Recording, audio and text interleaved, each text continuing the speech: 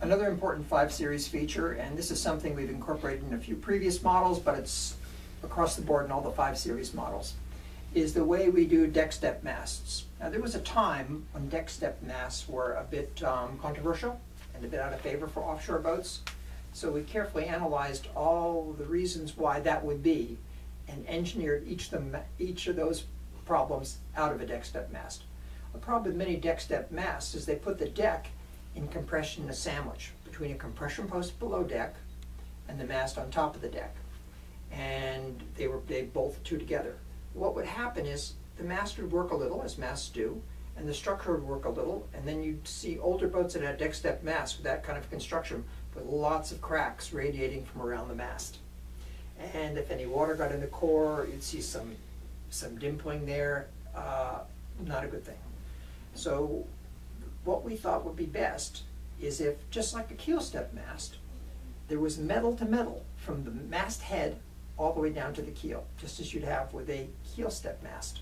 Problems with keel step masts are lots of leak potential around the partners, the mast collar, the mast goes through the deck, and additional noise from that, and moisture and condensation inside the boat. So it's better to end the mast at the deck if you can find some way to transmit all the forces down through to the keel without putting the deck in compression or relying on any internal structure. So what we've done is all of our compression posts, and this represents a compression post, have a plate welded to the top. And you can see them in all our current 5 Series boats. That plate's anywhere from 1/2 to 3/4 of an inch thick. And we use both aluminum and stainless steel compression posts.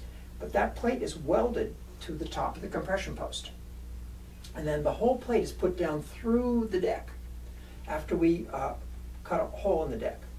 In some cases, the hole is molded.